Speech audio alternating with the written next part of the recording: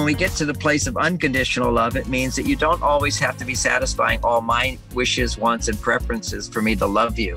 There's something called compassion and empathy and desire to serve each other. But you can't go too far that way. If you're a woman, their tendency is to, when you're not getting enough, is to give more with the thought that if I give more, he'll give more back.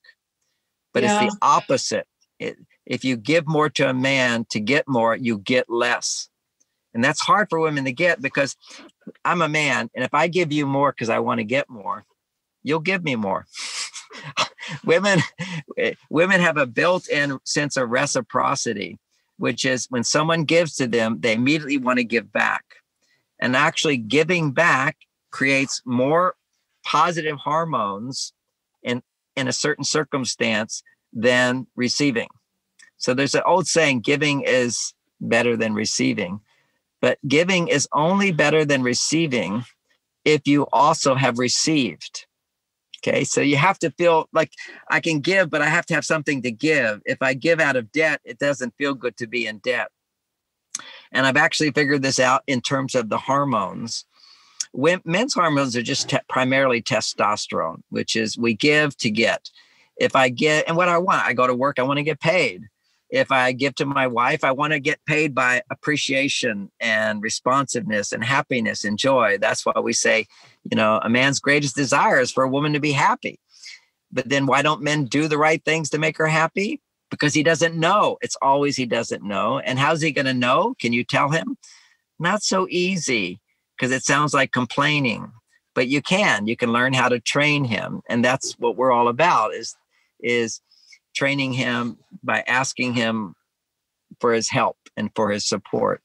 And for many women, we were talking before about women on their independent, strong side, their estrogen levels are so low, they don't even know why they need a man.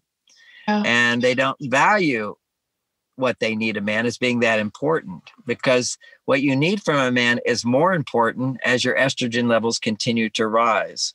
So what does it look like you need from a man? You need a man, if you can make all of the money you want to make, but you need companionship. You need friendly. You need to feel safe, that you can share whatever you think and feel.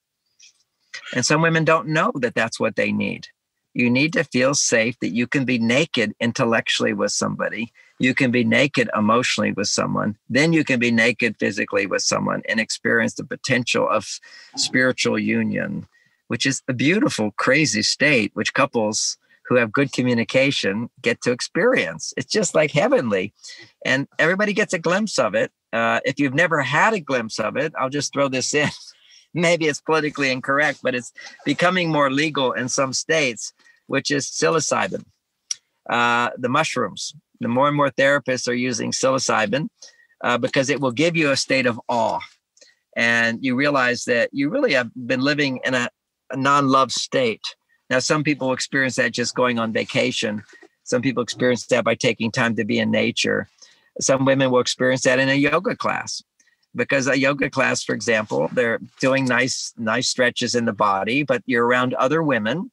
That's a tribal feeling. And they're playing nice, soft music. Nobody's having an argument. Nobody's competing with anybody. You're just doing your thing. And there's a leader, someone you're depending upon to guide you. And it's all very feminine in that way. And this is very funny because, I started doing yoga at 3 years old. My dad taught me. And then I went off to India, become a master of yoga and all that. And the way we do it in India, the way it was taught, where that yoga comes from, is for men. And you do it alone. You don't do it with other people. And you don't do it to beautiful music, You do it alone and in silence. But you see, now women are more on their male side. So there's certain aspects of yoga that supports the male side, which is challenging your muscles, holding poses and so forth. But you're doing it with other women. You're doing it with a leader guiding you. And that is, whenever you're following the leader, your estrogen levels get produced. Doesn't mean you follow the leader down the wrong path, but you find someone who can guide you.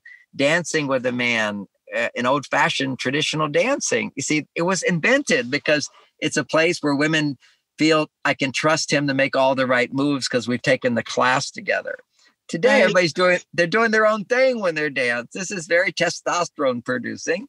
And there's a place for it, but then there's a place for having set steps where he knows what to do, where she can trust that he's going to swing her this way, he's going to twirl her this way, and she can go with his lead and flow with it. And that's basically allowing him to be your male side and you're on your female side, and you go into that balance. Same thing as making love. You're allowing a man to do it to you. You're not giving to him. You're responding to him, always responding. You don't have to give to a man. A man ultimately wants to feel successful in giving to you. And because you're receiving and because you're actually in love, as you receive, his own female side is being nourished and supported. So he can be both masculine and feminine at the same time. You, on the other hand, are being able to receive someone doing for you. So your own male side, you're appreciating him doing for you. You're actually appreciating your own male side. I mean, this is you're inviting it in. You're saying you're a part of me. You're embracing that part of you. So you don't have to go out to your male side to feel the joy of your power. See, that's the power. You can be in your feminine side and also feel power. And then you come out, you go over to your male side, you go over your female side. But we need this place where we can be our male and female side at once. Now, it's not the only place to do it. Like right now, I'm on my male-female side. I'm in the flow. When I write a book, I'm in the flow. Most of the time, I'm in the flow all the time. However, still making love, we actually have someone of the opposite sex where you're connecting with. You actually can go to a place of higher hormonal balance. Now, I'm not a gay person, so I don't know if they can get to that place. So if they can, that's great. But what I do know is just like heterosexuals who lose their passion happens in gay relationships as well. And I'm not an expert on that. But what I do know is that when you're heterosexual and you're looking to your partner to find a part of yourself and love it, if you're on your male side and you have a woman, you can go to your female side by loving her and be on both sides at the same time. If you're in a gay relationship, that's more challenging because you're a female and you're going to another female. So you find a female who's more on the male side. And so you're finding it through them. But how are they finding their female side? By being on their male side.